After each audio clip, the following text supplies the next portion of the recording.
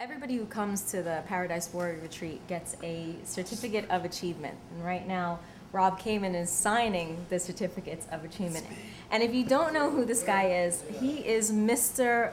Low Leg. Low kick. Yeah, Mr. Low Kick. A Dutch fighter, right? You come from there. Netherlands. But you fought around the world. Pretty much everywhere. Yeah. And you've come here to the Paradise Retreat this weekend. What brings you here? Joram is a good friend of mine, and I love to share my knowledge with as many people as I can. Right. And especially now with the MMA being so popular, I can add a lot to the stand-up game because I think there's still a lot to learn for a lot of fighters in the stand-up game. Right.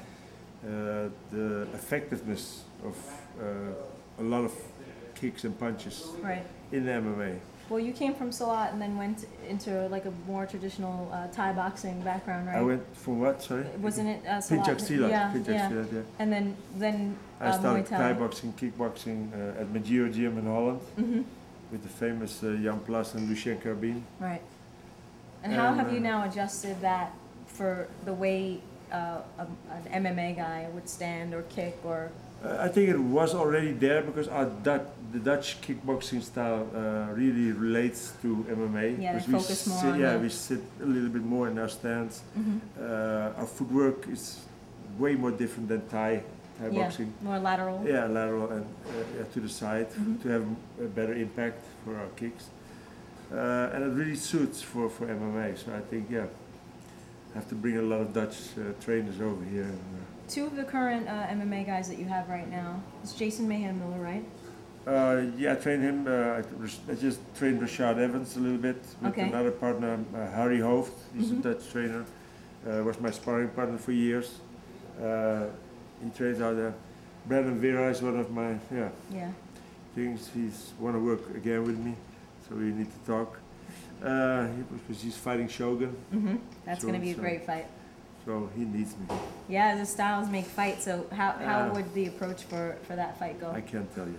Of course you can't. Sometimes I ask just so being hopeful. Okay. You think he's tired, so I can get away with it. Right. He might fall for it. Now you make the adjustment from being a championship fighter to being a teacher. Yeah. What's the adjustment? To put your ego aside. Right. How do you do it? I did a lot of healing seminars at the same time because I had a herniated disc, and that related to the ego and to past traumas from childhood. Okay. So I got into healing through a friend of mine, Roy Martina, and I met Dr. Peter here in the U.S. Right. So I combined those two things and. When you're a fighter, you're a taker. You're an animal. Yeah. You just take and want to destroy and kill. Roughly said. And as a trainer, you have to learn to give. Yeah. So in a way, that's being more loving. Right. That's the exchange. So but that takes a while. Not every fighter can go there. Some get there easily. Some get there more difficult. Because it's hard for a man to let go of that ego. We are in a very ego world. If you look at everything, especially here in the States, ego and drama are the two things that they cultivate. Right. So, I love it now. It's a way. I'm a different person. So Right. It changed a lot in my life. Conceptually, that's really interesting because to be a good martial artist, maybe a good fighter, martial artist, you have to be egotistical enough to get in the ring with somebody and think, I can beat you, but you have to be humble enough to get beat up by your training partners. Yeah, that's a give and take, it's exchange, so that's the love. Right. And then I compare that martial artist is more kind and loving, is self-defense. Right. The moment you do competition, the ego comes there, and it's about winning. Right. And that takes away from love. Right. It's simple. Well, how do you balance the two? That's the hard. Yeah, that's where I had the big transformation because I was so extreme focused on that. I think I was the most complete fighter that systematically chopped my opponents down. Very systematically. I came in the ring with a game plan. Right. And that needs some brains. It needs strategy. Right. And you come in there and you analyze your opponents and you study them. And that's almost like a how do you call now or somebody in the army. Understand? Yeah, it's making a strategic, strategy. yes. And that's what you don't see so much anymore. Right. And, you don't? You mean you don't see it anymore? No, that guys aren't strategic? No, not enough. Not enough. Not enough, especially not in MMA. Especially not in MMA. Yeah, Wow. because So who would you say is some of the best, strategic strikers? Yeah. Anderson Silva. For me, George St. Pierre, BJ Penn. But there's a lot. If I would be able to put them in one group, you understand, I would teach the group, they will be elevating like a third or maybe more percent instead of their, like a third, 30% like of their capability. Because the effectiveness of certain things in Thai boxing things are still not really used properly. Why? Do you think that people don't know how to adjust it for MMA? Is that the big issue? I think timing and footwork are the two components that put those things together. Okay. Because there can be, the timing is still not 100% and footwork.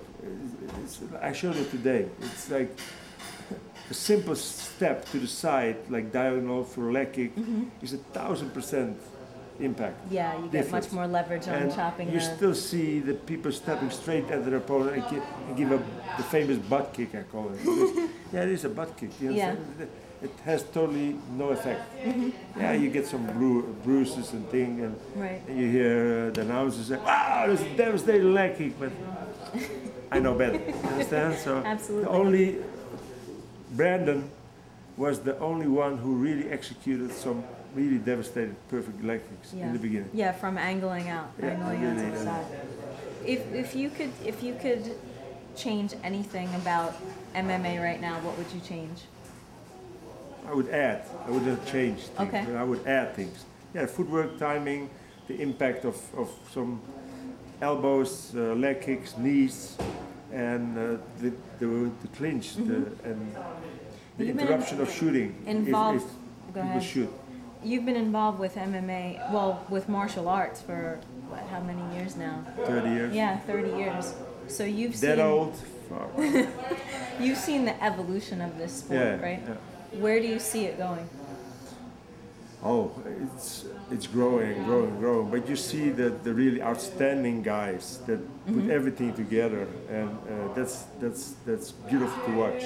But there's still so many that really don't have a clue what they're doing. No, really. You understand? To see it from my point of view, because they have done a little wrestling background or a little kickboxing, and they think after 5 fights they're the man.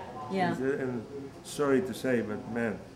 Yeah. I did 128 fights and I'm still learning. Instead, like I still don't think, hey, yeah. I might be considered the best stand-up fighter, with some other people in the world, but man, I'm still growing. Every seminar, people make me better. It was funny because the theme for everybody that I've interviewed so far has been about sharing and giving and kindness and learning from each other. Yeah. You know, who do you go to kind of step yourself up as you're still growing and still learning 30 years in the sport? My students. Yeah? Because they give you the best feedback. Yeah. Because most of the champions, when they're confronted with another trainer or champion, the ego starts to talk again. You understand? So I learn the most from my students or the people that I give seminars to.